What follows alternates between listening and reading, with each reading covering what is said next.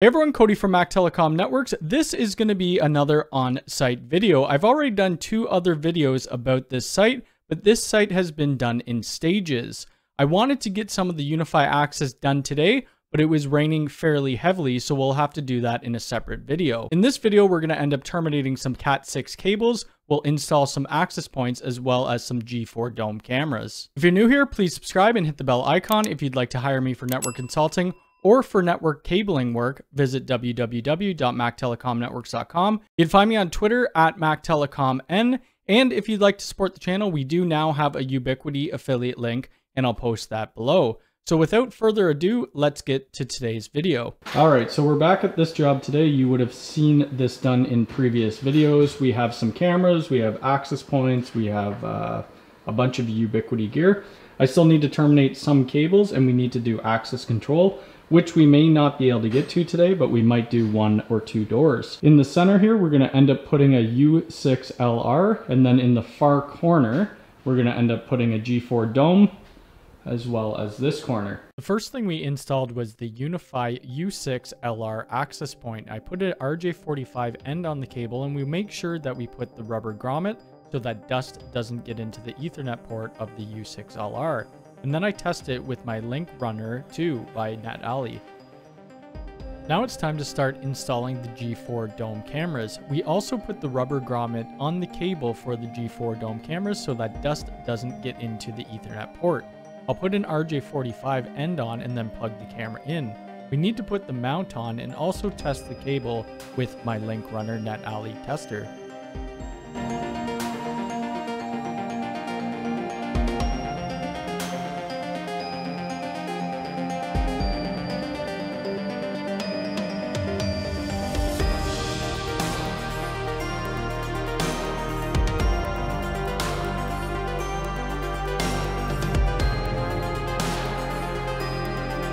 We now move to the top floor in this building, and this building has 4 floors. We're putting in 6 Unifi 6 LR access points.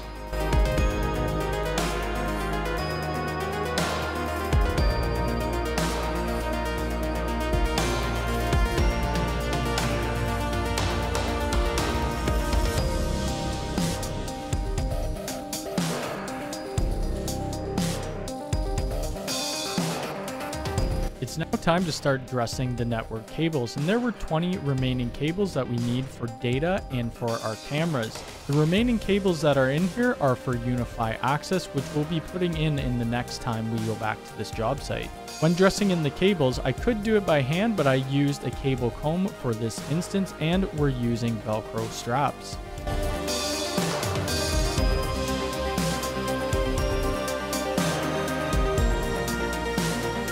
All the cables are bundled together, and now it's time to cut them to length and then get them terminated.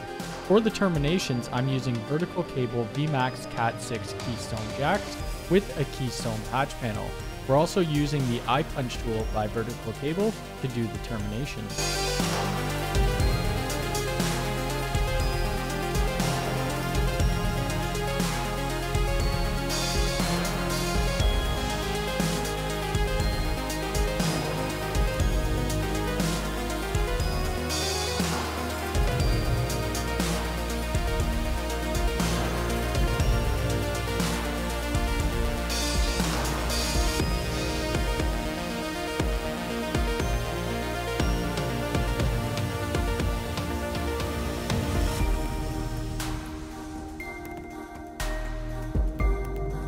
And this is my favorite part of the whole job, which is patching in our keystone jacks into the switch.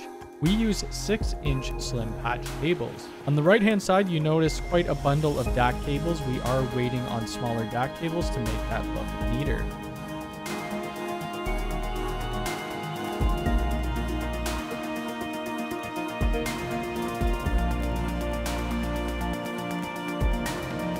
Before we finish work for the day, we're going to install 2 more G4 dome cameras.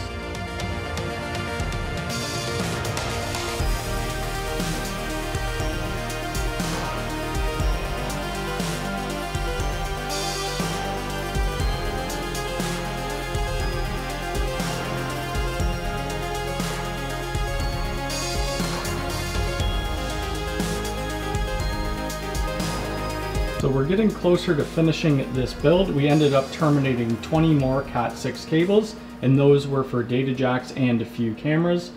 We have more camera cables up here and more data.